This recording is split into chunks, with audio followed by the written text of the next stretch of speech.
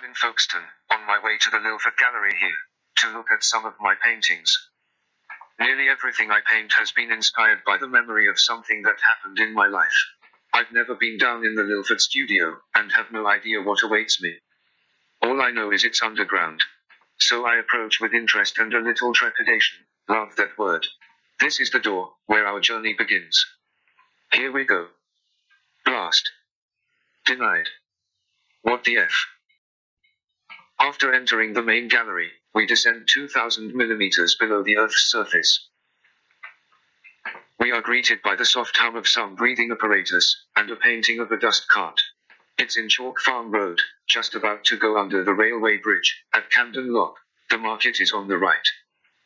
The film's going faster than I thought. I'm afraid I'll have to speak faster to keep up. Camden Lock. I named this one, waiting under the bridge, too. The car you see is in the same position as the dust cart in the first picture. That's supposed to be me in the middle.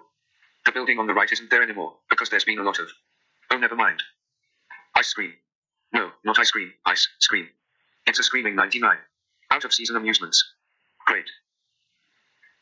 A stroll down to Chinatown. Monet's wife, Camille, from his painting, The Stroll, can be seen standing on the pavement. With the parasol. The station cafe, Dungeness, before it was refurbished.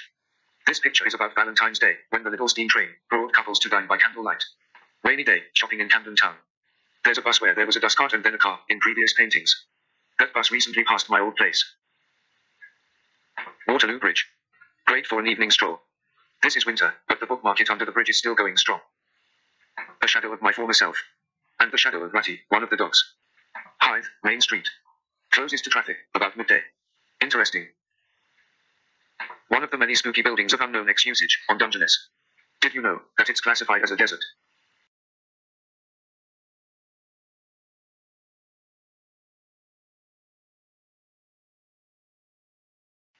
Great stone. Dungeness, it really is great. Best dog walking beach in the land. Of Kent. The lookout. Bluebird tea rooms. Perched on the edge of Dover Cliff. Marylebone flyover. Paddington Green on the left. Edgware Road tube on the right, just across the lights. Seemed like I was never out of Edgware Road station in the 80s. Standing train. I think this must be Belsize Park. It usually was. Huh. Here's that dust cart again. But this time from the front. I'm standing under the bridge that has Camden Town written on it. The Old Horse Hospital is across the road. No horses there now, of course. Unless you count clothes horses, ha ha ha. A2 morning. This represents the commute. Not always raining, but it may as well have been. Yeah. The drive home to the seaside. Slow traffic, on a Friday. Careful now, they've stopped. Quick, hit the brakes. Phew, that was close. What? No one about in Camden Town. Unlikely. Mind you. Let me take you by the hand, and lead you through the streets of, etc. The Homecoming. A play at a theatre called the Trafalgar Studios. With Nelson's column in the background. I think there's another one of that place here somewhere. Dungeness again. The power station in the middle. Houses made from train carriages, not one, but two lighthouses, a little steam train. What's not to like? The pub's got thousands of novelty key rings hanging from the beams. One of them is mine. Black Dot. It's me in High Street, Kensington. Great place to shop. If you like that sort of thing.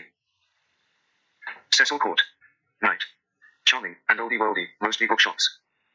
A cut through between Charing Cross Road and St. Martin's Lane. Close enough for jazz. I'm standing in Old Compton Street. Looking north, up Frith Street. That's the queue for Ronnie Scott's Jazz Club, on the left. Opposite is Little Italy, where I would have my dinner, at 11 or 12 at night. That was in the 90s. If it had been the 20s, I might have heard John Lobby Baird, watching his telly in the attic room above. Though there wouldn't have been much on. No change there then, hee hee. Soho Gardens is straight ahead. Man of Steel. No, not steel, the metal, but steel. It's the first one-man show from a friend of mine, at the Trafalgar Studios. James amazed and scared us with his pickpocketing skills.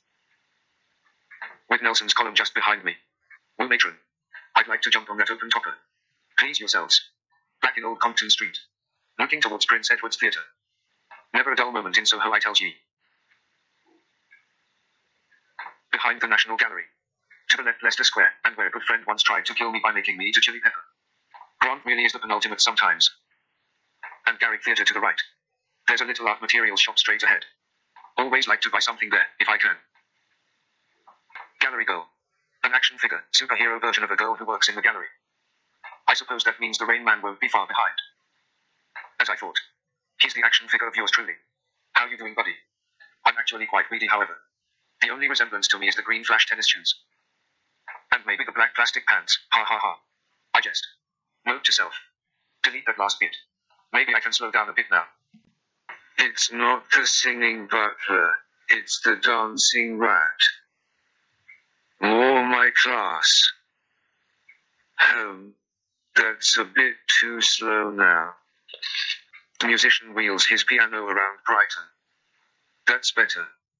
Apparently he can play anything requested. Including the third man. Who, I hear you ask, would request the third man? 'Twas any old icon. Muchly thanks to him for taking the photos I referenced in making this picture. That's enough, for the tambourine. If you'd like a non-virtual tour, I'd be happy to oblige. Thank you. Exiting narrator.